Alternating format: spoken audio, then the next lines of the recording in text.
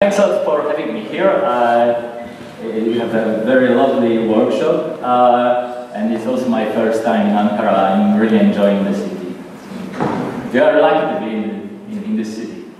Let me talk briefly about zero knowledge, ZK-SNARKs, and why they matter. Because some of you may not be familiar with zero knowledge proofs, I will start by introducing them quite shortly. And I will also introduce you to the problem of trusted setup, which is particularly interesting to me because I work in security modeling of zk-SNARKs. Then I will switch to zk-SNARKs and present them as a very practical kind of zero-knowledge proofs. I will show you how zk-SNARKs are built. So I'll talk about arithmetization, polynomial commitment schemes, and zero-knowledge protocols for polynomials. And then I will discuss some use cases and present open problems. So let's start with a short introduction into zero knowledge. So here we are like in a theoretical computer science world. So we talk about languages and relations over languages. So throughout this talk, I will focus on NP relations. So we'll have some statement X and the corresponding witness W, right? And we require that these two are in a relation. So X, we say that X belongs to a language induced by R. Okay? So in interactive proofs, we have two parties. One called is prover, another is called the verifier. Prover gets as input X with the corresponding witness, while the verifier gets only the witness. The statement. Then they talk, they exchange messages, and messages from the verifier are called challenges, and eventually in the end, the verifier needs to say, I accept or I reject the proof. And if the verifier accepts the proof, it means that it believes that X belongs to this language LR. Or, in other words, it believes that there exists a witness W such that RXW holds. And of course, if it rejects, then the situation is opposite. Okay, so from interactive proofs, we require a number of properties. So first of all, we require the property of completeness, which means that if an honest prover presents a proof to an honest verifier, then the honest verifier will always accept the proof. Okay? Then we require soundness. So now the situation is a bit different. We assume that our prover may be malicious and may want to cheat the verifier for him to believe that X belongs to the language, whether that's not the case. Okay? So the soundness property states that the prover should not be able, a malicious prover should not be able to convince the verifier on a false statement. Often, we require a stronger property of soundness called knowledge soundness. So here, the definition states that if the prover is able to convince the verifier on some statement, then not only the statement is in the language, but also the prover knows a witness. And knowledge is defined in a way that we have some extractor that extracts the witness from the prover, right? So that the prover can also like show the witness. However, in this talk, I will focus on very particular kind of interactive proofs called zero-knowledge proofs, interactive zero-knowledge proofs. Interactive zero-knowledge proofs have one more property called zero-knowledge. where we state that from the proof itself, the verifier should not learn about the witness anything. So basically, the verifier should only learn that X belongs to a language and nothing more. Okay, so how we define zero knowledge? So we define zero knowledge by introducing a party called simulator, here S, which has an oracle access to the verifier. Here the verifier is written with this little star. It means that the verifier may also be malicious. So the verifier may cooperate with this machine adversary here, which I will talk about in a minute. So we introduce the simulator. Okay, we give the simulator only the instance, the X, and we require from the simulator to produce a proof that would be indistinguishable from a proof computed by this interaction of prover and verifier. Okay? And we have an adversary who is tasked to distinguish these two words of simulated proof and the real proof. Okay? And why this makes sense? Okay, so intuition here is as follows. So if no adversary can distinguish a proof that is computed by prover who knows instance and witness and verifier, and the proof that is produced by some simulator who only knows the instance, then the adversary cannot learn anything about the statement, right? Because otherwise it would just tell which proof is which. Because well, from this left interaction, it would learn a thing about the witness, and from the right, it would learn nothing. So here we also give the simulator some special properties. So to make this possible, to make the simulator able to provide such a simulated proof, we allow the simulator to rewind the verifier back and forth. So it's not that the prover who could produce such a proof itself. Okay, so let me tell you now about trusted. Because we have interactive proofs, but interactive proofs are not very practical. We usually want to have proofs that are non-interactive. So the prover should be able to send only one message to the verifier, and this one message should be able to convince the verifier about the veracity of the state. And to do that, we need to get some additional assumptions. One possible assumption is to introduce trusted setup. Okay? So in this case, we have more than two parties, not only prover and verifier, but we also have some party that generates this trusted setup, which is called structured reference string usually, which is given to both the prover and the verifier. And then the simulator, who doesn't need to rewind any verifier because now the proof is non-interactive, doesn't get only the SRS, but also like a special string called a trapdoor. And this trapdoor allows the simulator to produce a proof that is indistinguishable from a proof from an honest prover who knows not only X but also W.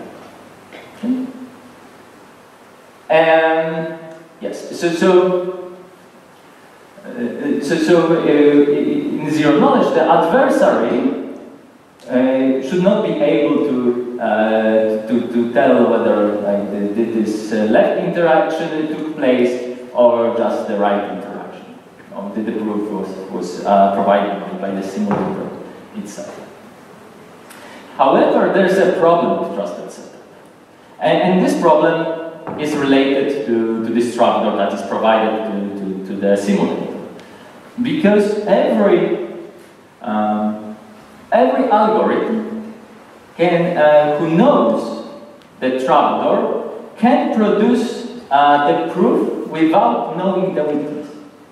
And in most cases, it also could provide a valid proof for a false statement if it knows the trapdoor.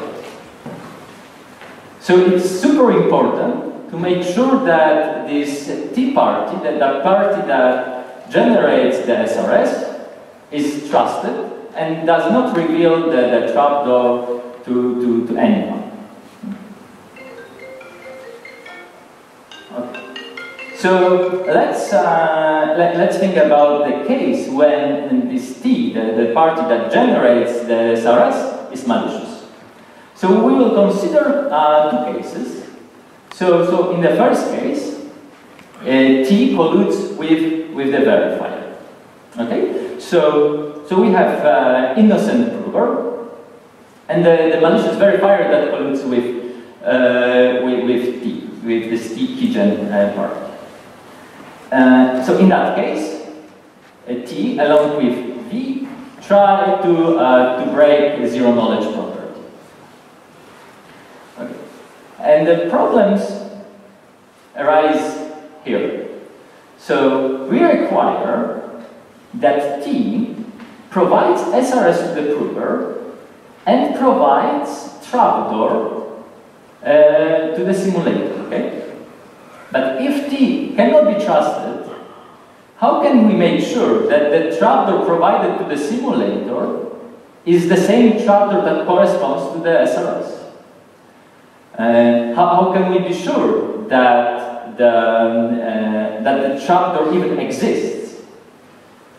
So, fortunately, we have a way to verify that. So the idea, rough idea here is that the prover checks whether the SRS it got is well formed, and then we use something called knowledge assumption to state that if a party produced this SRS, then we can extract from this party a correct trapdoor. And then, when the trapdoor is extracted, we can present this trapdoor to the simulator. Okay? So, and this is called subversion zero knowledge. We have also the other side. So the collusion of the trusted setup and prover. And here the situation is much worse because, well, as I mentioned, if a party knows a trapdoor, then it can usually provide acceptable proof for a false statement. And that's exactly what prover colluding with T wants. Right? The prover wants to break soundness. So the situation here, we cannot get a strong result here. So there are two options for us, two usual ways of dealing with this problem. So first of all, we can use multi-party computation.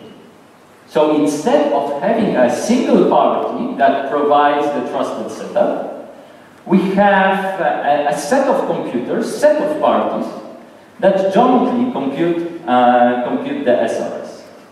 And the security promise is that if at least one of these parties who compute the SRS is honest, then the SRS is correct and nobody knows the corresponding trapdoor. Other than that, we have a notion of updatable updatable knowledge or knowledge soundness or soundness, which means that the verifier can take an SRS and, assuming that it doesn't trust this particular SRS, it may update it in some controlled manner and present such an updated SRS to the prover to use. So, and here, the security guarantee is similar if at least one of the updates done to the SRS were correct, then nobody knows the corresponding. Okay. So now let me get into zk-SNARKs, and let me show that they're like practical zero-knowledge proofs for general computation. So zk-SNARK is an abbreviation for Zk stands for zero knowledge, S stands for succinct, and this is a very important property. So we require that the size of the proof is polylogarithmic to the security parameter, but we can skip that for now. But more important, it's sublinear to the size of the instance and the witness. And in practice, we can also achieve a situation where for arbitrarily large computation, for millions of gates of some circuit, the proof is only like 3 or 4 group elements. N stands for non-interactive, and so 3 or 4 group elements, so it's roughly, for example, 2,000 bytes. So it's like really short. And N stands for non-interactive, and ARG stands for argument of knowledge. It means it's a proof system which has this knowledge soundness property. Okay, so we built a SNARK in more or less 2 steps.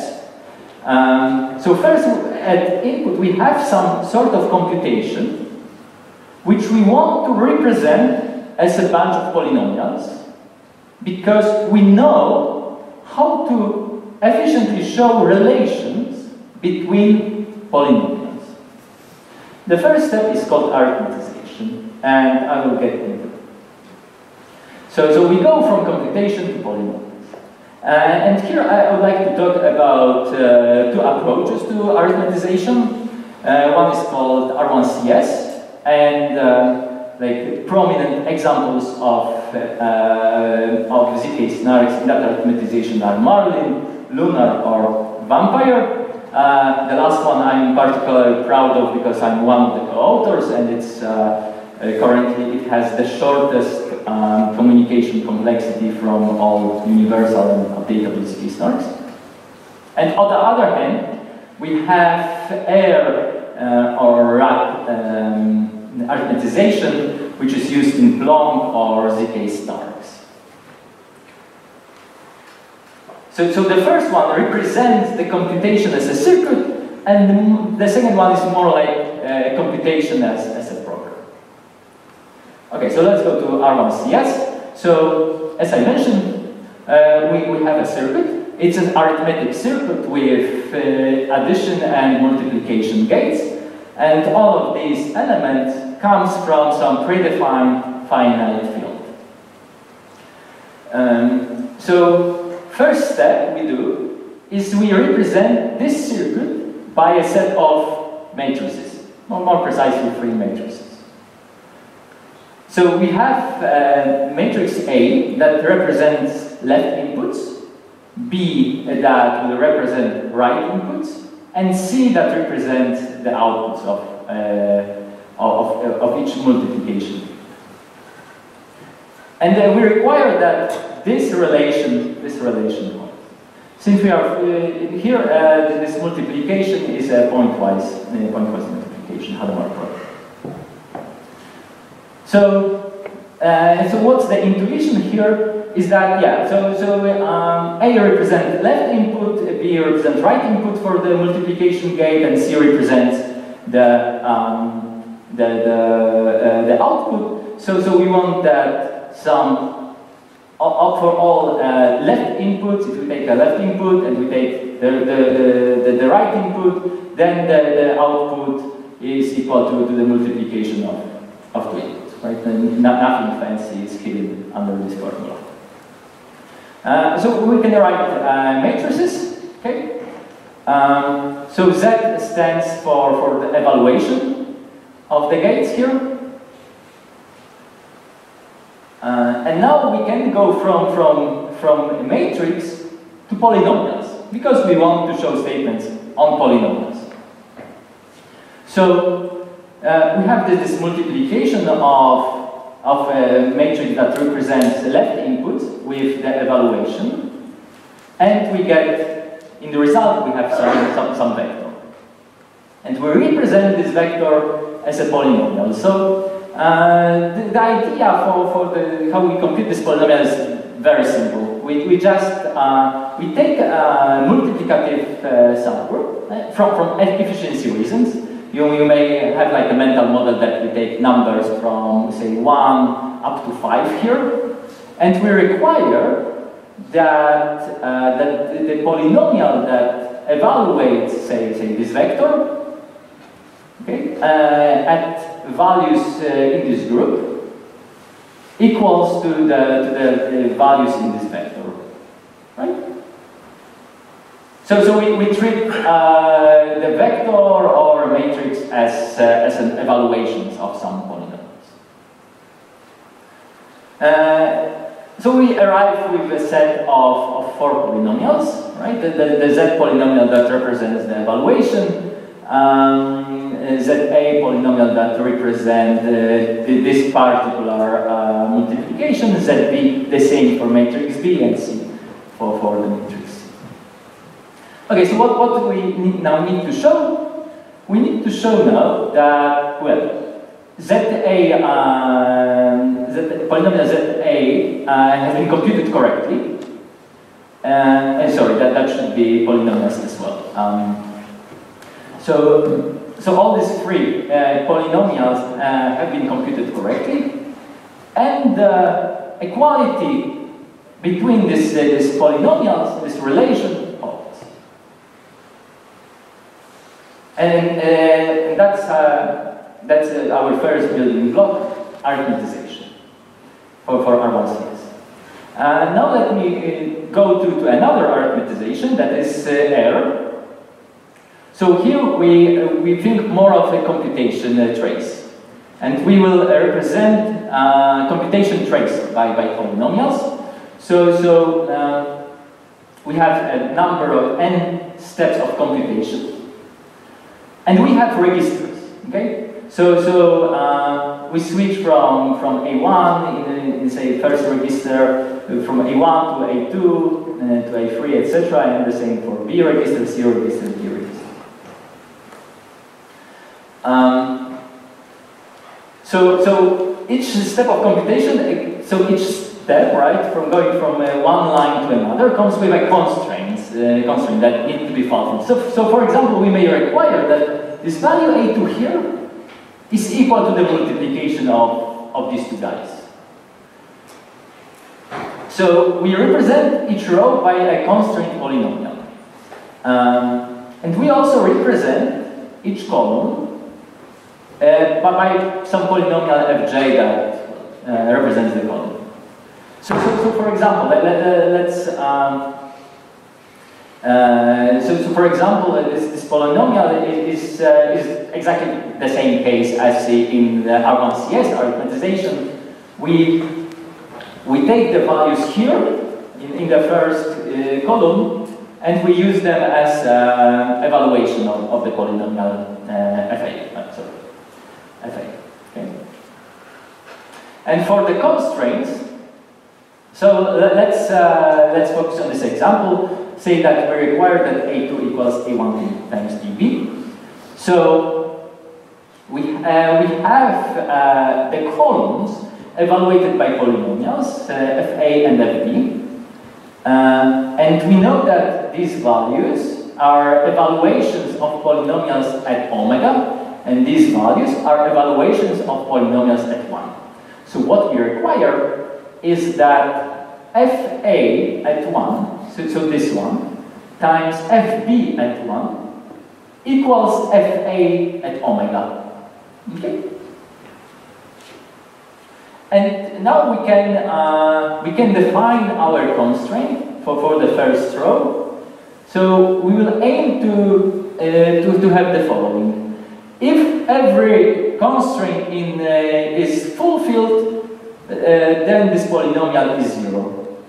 Right? So what we require here is that this polynomial zeros for x equals 1. Of course, if for example, somewhere down the line we have, say, ak, we require that ak times bk equals ak plus 1, then we can put this k here. So we can reutilize the same constraint. Yeah. So our task here, this is very simplified, is to show that all Cix, so all these constraint polynomials are 0. Okay, so now let's go from polynomials to zero knowledge proofs for polynomials over finality. So we have these two guys, as usual. So here I wrote SRS in brackets, because we also have some very efficient zero knowledge ZkSNARKs that don't require SRS, so it's optional. And now the communication between the prover and verifier goes as follows. So prover sends a polynomial, verifier responds with some challenge, then the communication continues. The prover constantly sends some polynomials up to some polynomial Pm, and eventually the verifier checks that some relation of all these sent polynomials, statement, and the challenges is 0. So you say that relation. But we are not done yet, because as you may recall, we require the proof to be short. And here, like, each of these polynomials is like super huge. It's like the size of the computation. So we need to do better than that. We cannot send polynomials. We need to send something else. And to that end, we have polynomial commitments. So polynomial commitment is cryptographic building blocks that of following properties. So we start with some setup that give us a commitment key, and then we have a commit procedure. So the committer here in the proof system, the prover, outputs a commitment CP to some polynomial P, which is very short. And then we have open procedure that takes the polynomial, the commitment, some evaluation point Z, provided usually by the verifier, and Y being the evaluation value. And the open procedure outputs a proof OP that certifies that this polynomial P committed to CP equals Y, etc. And of course, if we provide some proof, we also need some verification procedure, which does exactly that. Checks whether the proof OP is a valid proof that PZ equals Y. So we can imagine the communication as follows. So P gets commitment key and some polynomial as input. The verifier knows commitment key. And the prover sends the commitment. The verifier wants to know evaluation of the P at some value Z, and the prover responds with the evaluation value and the proof for correctness of Y. Okay,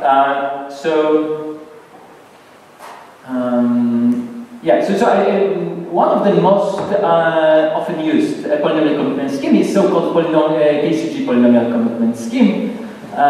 It relies on billionaire pairings, So we have three groups, G1, G2, GT, and here in this convention we use additive notation. We represent group elements, say G alpha as a brackets, and yeah, we use this kind of additive notation. And we have some mapping E from G1 times G2 to GT. And the property, I lost property, sorry. So the property is that if we take A from G1 and B from G2, then it equals AB from GT. And here let me introduce an important building block for KZG called Q1, Q2 D-log assumption. So we believe that it is hard to compute XW1 and XW2 for WIs that don't belong to the index of this group elements. Right? So we get input this set of group elements, and then we try to compute some new related group elements, and it is computationally infeasible. Okay, so in KZG, the commitment key is our elements 1 as S to D. So this group element, so it's a G, G2S, G2SD, if you like, and in another group is G and G2S. The commitment phase is really simple. We just need to output the evaluation of the polynomial at S. Oh, okay, one important thing I didn't mention, sorry for that. This S needs to be secret. We rely security of our scheme on the fact that no one knows the S. Then the opening is an evaluation. Is a evaluation of the polynomial OP at point S, where OP is defined such that PS minus Y is PS minus Y by S minus Z.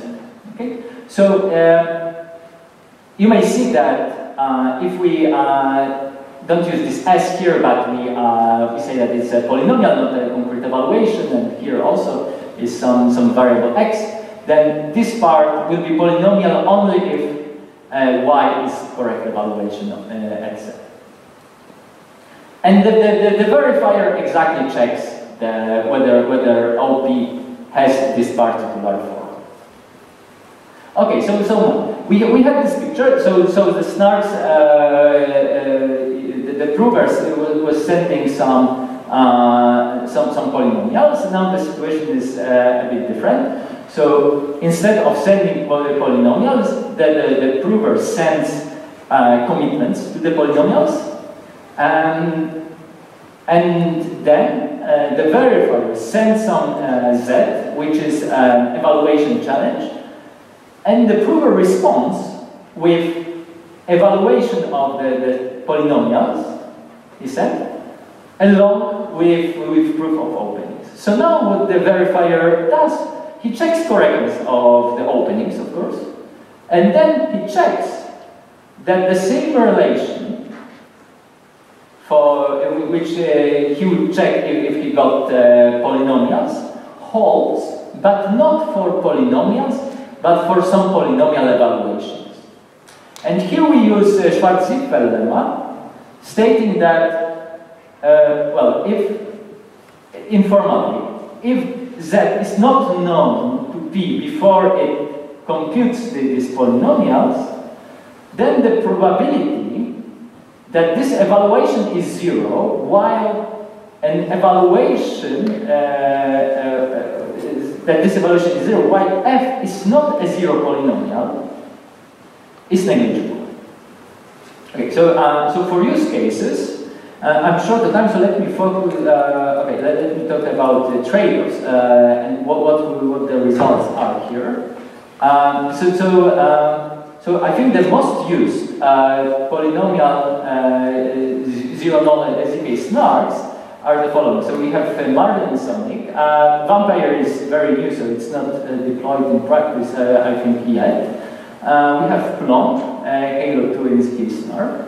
Arithmetization are different. So these are R1CS related.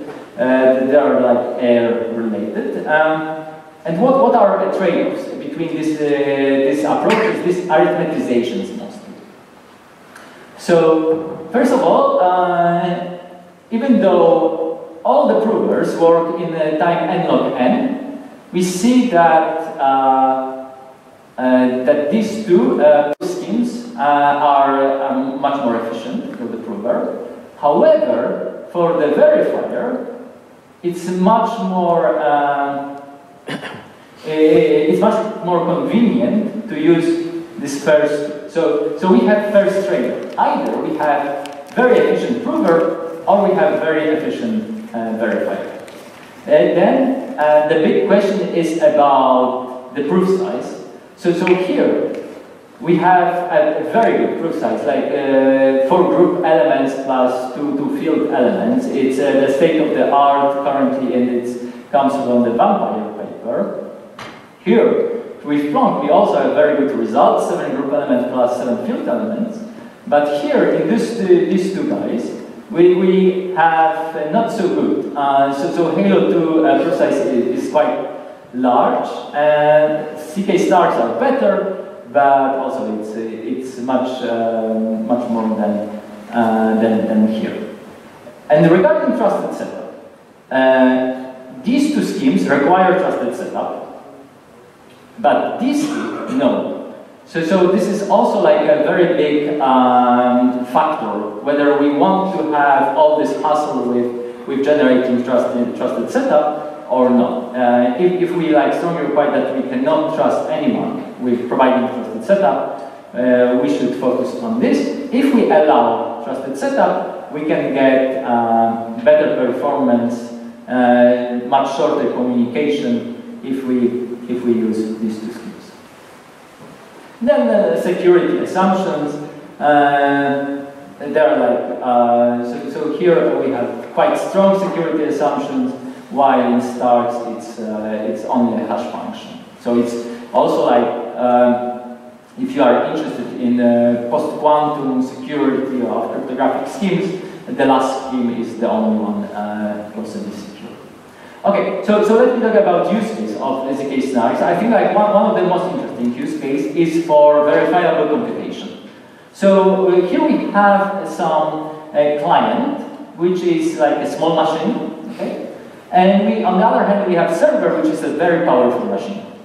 And let's say that the client picks some program P and some input to the program, X, and it wants the server to execute P on X for him, okay? Because say P may be too difficult for client to to compute itself.